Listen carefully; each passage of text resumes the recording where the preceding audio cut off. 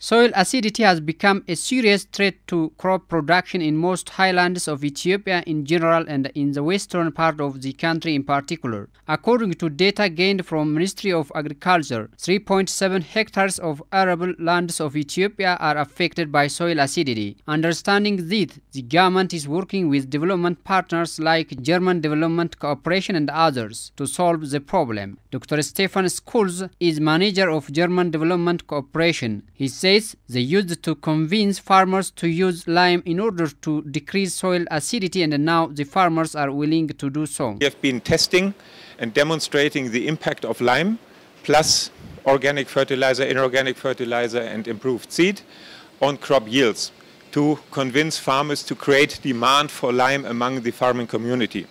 That has been incredibly successful. Farmers are convinced, are ready to buy lime.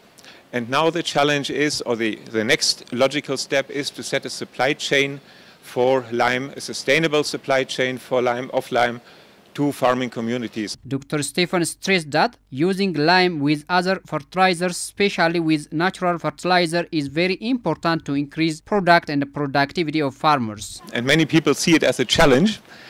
I basically see it as an opportunity. There are 3.5 million hectares of acid soils in Ethiopia. With the application of lime and integrated soil fertility management practices, yields can be increased by about 1.5 tons per hectare. Times 3.5 million means 5 million tons of additional grain could be produced in Ethiopia. So that is the opportunity I see. And that opportunity basically we from GIZ and specifically from the Soil Fertility Project have been pursuing jointly and under the leadership of the Ministry of Agriculture. Sarah Asafa is coordinator of AgroPro Focus to Ethiopia. She noted that soil acidity is caused by natural and man-made disasters, adding it is very crucial to treat soil using different methods. Over time, especially in areas, highland areas where we have a lot of rainfall, we have some of the good nutrients leaching out of the soil. So it's very important that we add enough organic carbon to the soil.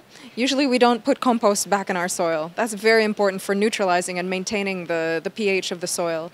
Also, where you see a lot of soil erosion and a lot of rainfall, then the cations are lost, so the balance of the pH is lost. So it's very important that we do physical conservation of soil, so to prevent erosion, as well as every year we take out crops from the soil. The soil gives and gives, but we have to give back to the soil so that it can continue to give to us. We need to give inputs like organic compost is very important. Sarah stated that they have been working together with the Oromia Agriculture and Natural Resource Bureau to demonstrate farmers so as to make them use lime. Together with the Oromia Bureau of Agriculture, we have helped farmers around Jaldu to access lime for demonstration, to see, does lime really help us treat our acid soils? And yes, we found that it makes a big difference. If you compare the lime treatments with the no treatments, there's a big difference in productivity.